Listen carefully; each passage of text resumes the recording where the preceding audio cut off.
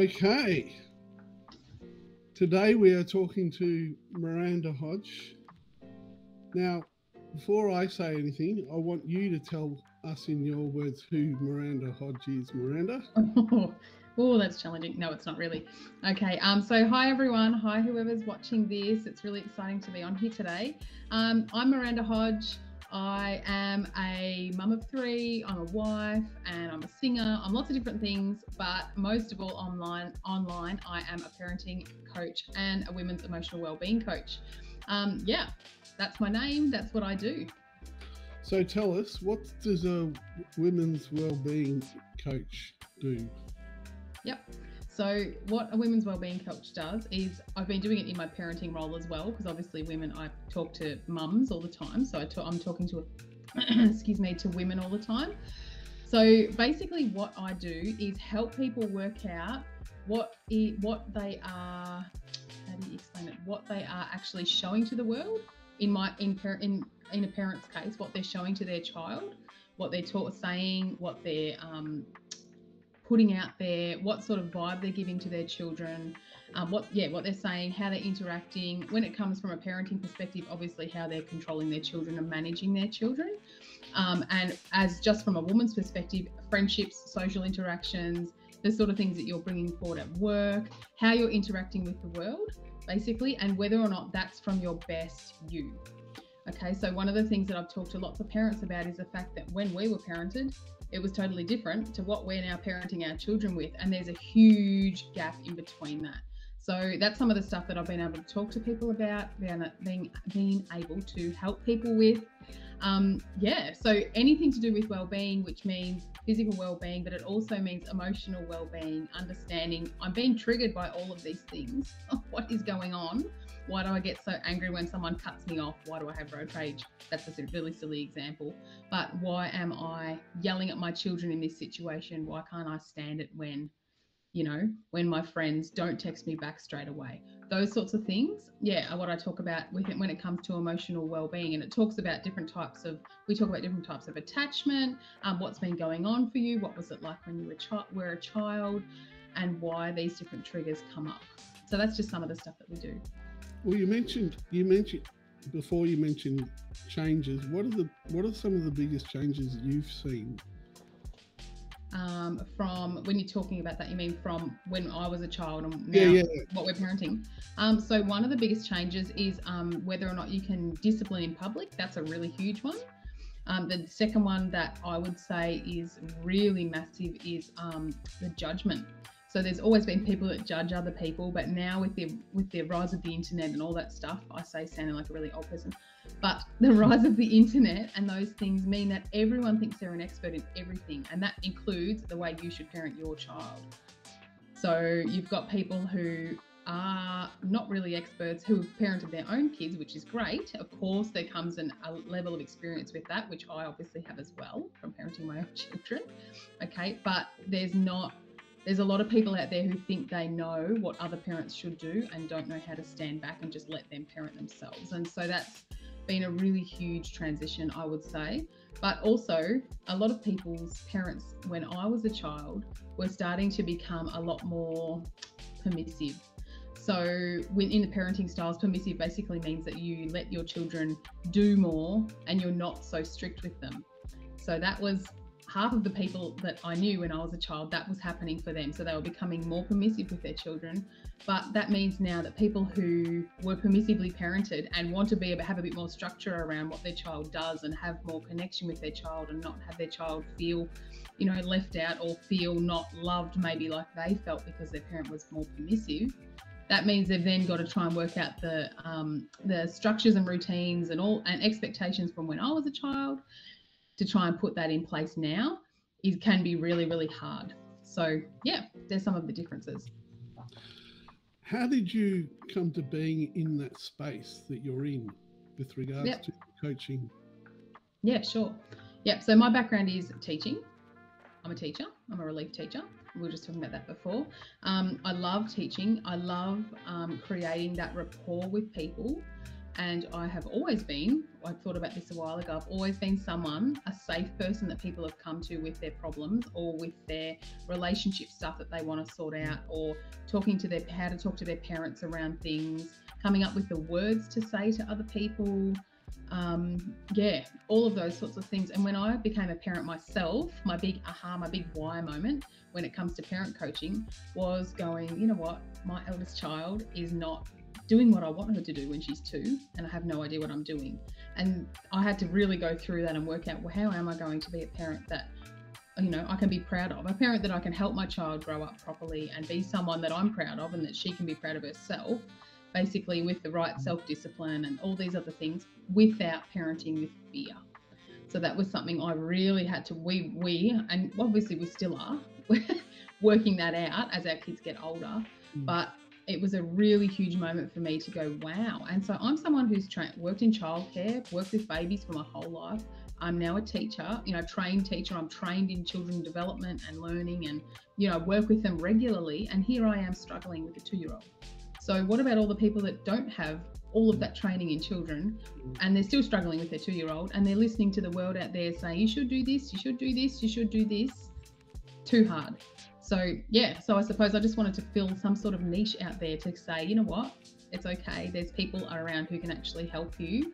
And we don't know everything, of course, but there are lots of tried and true strategies that I've been able to share with parents that have been really, really helpful for them. So yeah, it's been a great space to be in.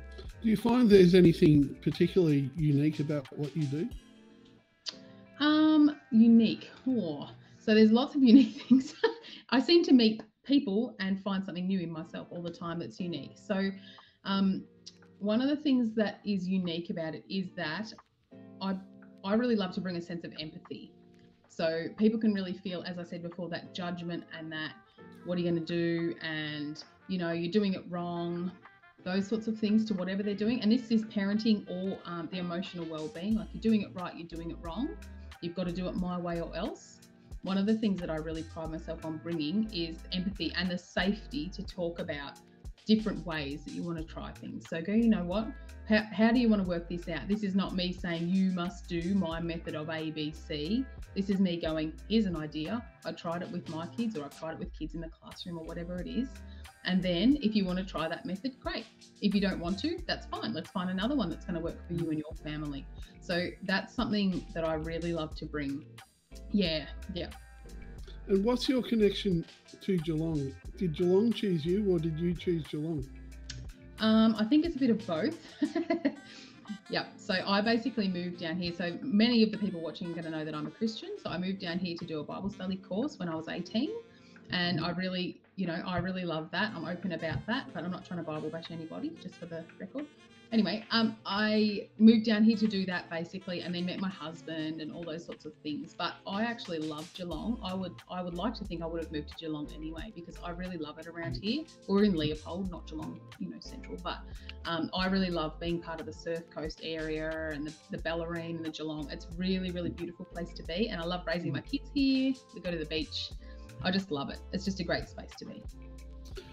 And tell me about a great client experience you've had and what you learned from it. Okay, this was really interesting. So I always say I work with women, primarily work with women, but a lot of the time when I'm doing parent coaching, the mum and the dad or the partners often come on the call together. And so it's been amazing to see the differences definitely in the women, but in couples and in the fathers in particular, when they come and talk to me, especially around the emotional things. So a bit of background, one of the things that I talk a lot about, and I've talked probably mostly about, is emotions when it comes to how to manage emotions in your small child. So your child having tantrums, that sort of stuff. That's what I've focused a lot of my work on. And I've got an online course called The Emotionally Equipped Child. And basically parents have joined into that. So when I've spoken to the couples, one of the biggest things that I've found is, number one, fathers and often mothers as well go, we were never taught any of this stuff when we were kids. We never had any of the, give your child a safe space to have their emotions, but still lead them in that and teach them what to do, give them list of what they can possibly do to get out of that really emotional state once they've calmed a little bit, or, you know, just, it's been amazing to see the response that I've had, especially from the dads. And that's why I mentioned it, because they're like, wow, we were just told, you know, just boys don't cry and all this sort of thing. And it's been really, many people have walked away and gone, we've learned stuff for ourselves. We've actually learned stuff for ourselves out of this. And that got me going even more than working with parents regarding their kids. And that's why I've started morphing into an emotional wellbeing coach, because I was doing that anyway. Yeah. There sounds like there's a little bit of couples counselling in there as well. Potentially. Mixed in with all that. Yeah. What are your future plans for your business? Well, I have so many future plans, and it's just everyone who knows me knows I've always got 1,000 ideas, but my goal is to not have so many ideas that I run with. But basically, I love running group sessions. So I'm a teacher at heart, teacher by trade, and I just love being in a space with people where we're really chewing the fat about what's going on here, what's happening, you know, what is going on in your emotions that's going to cause this trigger, and what actually is happening here, and how can I help, you know, how can we come up with a suggestion to help you parent your child better or whatever. I really love those group sessions, so I'm definitely doing more of them this year. Yep, so excited about them, and I'm going to be doing some more from the women's emotional wellbeing space as well. So I'm looking to not combine them, but to do some alongside each other. The other thing that I'm really excited about that I've already started doing, I'm doing trauma-informed coaching certification. So that's helping me see things from the central nervous system and body point of view. So going, here's your emotional thing from when you're a child, or, you know, from back in your story. Here's where all of that trauma is still stored in your body, still stored in your central nervous system. And how are we going to get that out now? How are we going to work through that? Because the body side of it is, I feel like, and I've heard lots of people say, but I feel like is really the missing link, because we can think as much as we want, but stuff's actually stored in our body as well. Whoa. Yeah, so that's really exciting. And as a Christian, I'm going to be working with Christian women on that, but also working with other women as well, because I feel like it's really important and really exciting. So so that's where I'm going. So any advice for up and coming business owners? Yes. Don't expect everything to happen in a hurry. Yeah. Yep, because it's taken a long time for me to build my business, especially, and I have to add a bit of a caveat, if you're a parent and I've been a parent, and we had COVID, of course, for 2 of those years. So I was at home with the kids for, you know, years and years by myself, or, you know, by ourselves. Building a business around your family, for me, I wasn't prepared to make the sacrifice of my family for that business. So for me, building my business has taken longer, but building my family is very worthwhile, as I'm sure everyone watching this will agree. So for me, having the clarity to go, you know what's happening in my business is important, but I've been blessed enough really to be able to just go, you know what, I have to do what I do. I have to look after my own children first. And now that they're a little bit older, I can start to go, you know what, now I can focus a little bit more on my business and on building the things that I want. Because at the end of the day, my business is not going to be, you know, looking after me on my deathbed. It's going to be my children, hopefully.